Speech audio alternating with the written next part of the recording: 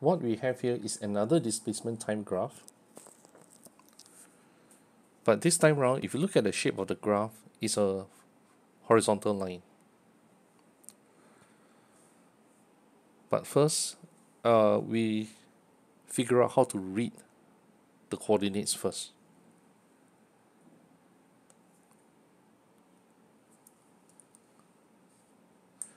At time equals 1 second. At time equals 1 second.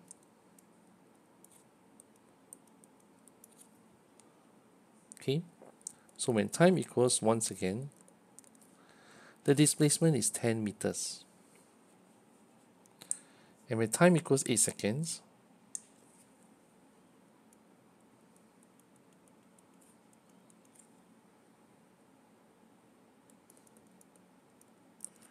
the displacement is also 10 meters.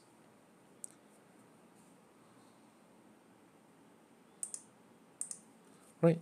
So we say at time equals 1 second, the displacement of the object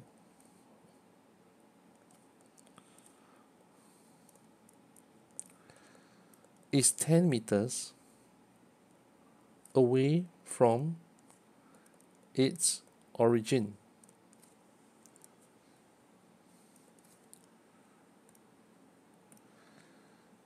And at time equals 8 seconds, the displacement of the object is 10 meters away from its origin.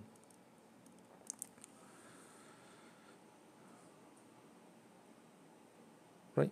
So this is how you read the displacement time graph. Notice that in the earlier two videos, whatever the shape of the graph, always specify at that point of time the displacement is, well, depending on the value, away from its origin.